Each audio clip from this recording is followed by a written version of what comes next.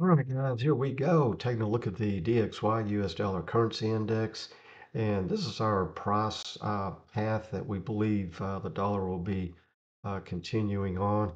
As you can see, we had a little course consolidation down in this area, a breakout up and over the 20 simple day moving average, hit our previous resistance zone at that blue dash line, which will now possibly be a strong support zone when we come back down into it. And should we close today over our green dash line, our Patreon members know what that significant price measure move is.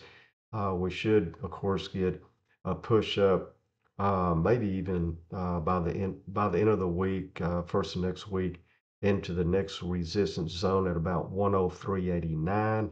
And if they take us to 103.89, they're that close to 104, so we could see a wick, similar to this one or this one here, up into that 104 area. And then at that point, we're anticipating a pullback. So that's why we're getting a pretty nice pullback in gold and silver.